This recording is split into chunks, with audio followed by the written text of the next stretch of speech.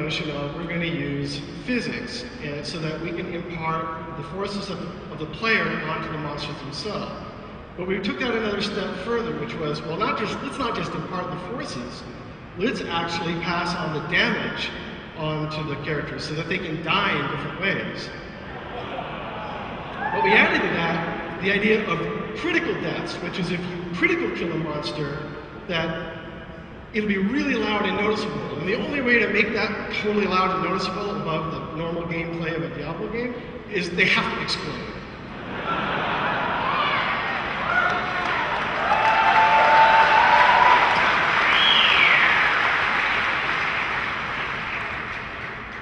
But even though this stuff was really fun and we loved it, there was still sort of some things missing, we felt. And that was the kind of deaths that appeared in Diablo 2, where they were sort of handcrafted for every monster. And what they do is they give monsters a lot of their feeling and emotion, and which is something that's really hard to do with monsters in Diablo because they just kind of live to die. So we decided to roll forward this idea from Diablo 2 and reserve some monsters for what we call special deaths, which are handcrafted exactly like they were in Diablo 2. And what we like to do with this is we look at a monster and figure out what is that monster about, how is he built, and then try to punch that up and bring it to the forefront. So we have something new to talk about today, which is this idea of skill-driven deaths. We showed you a little bit of this at the WWI announcement with Locust Swarm, where the locusts literally eat the flesh off the monster's body. But that's not where that idea started. It really came from Disintegrate. And the reason we started doing this was, we said, well, we want to do a Disintegrate skill. But you can't really do a Disintegrate skill if it doesn't actually disintegrate something.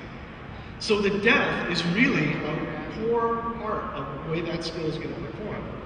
And then once we got into the game, we went nuts, and we decided, well, let's do more of that. And so here's a skill you're seeing, which is called Burst of Acid, and it'll literally melt monsters all the way down to the floor. I have no idea. And of course, we brought something else forward from Diablo 2, which is this notion that rares are filled with a lot of evil energy, so that when they die, they need to explode.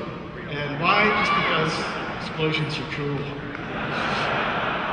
This stuff was really fun, and we loved it. There was still sort of some things missing, we felt. And that was the kind of deaths that appeared in Diablo 2, where they were sort of handcrafted for every monster.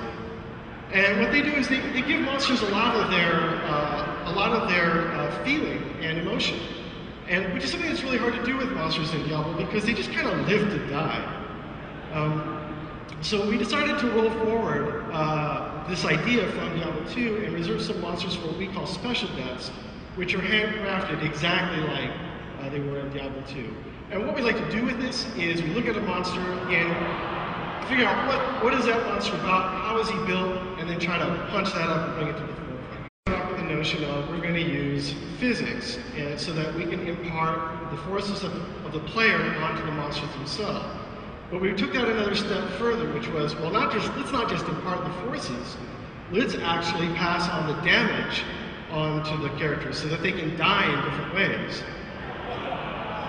But we added to that the idea of critical deaths, So we have something new to talk about today, which is this idea of skill-driven deaths. We showed you a little bit of this at the WWI announcement with Locust Swarm, where the locusts literally eat the flesh off the monster's body.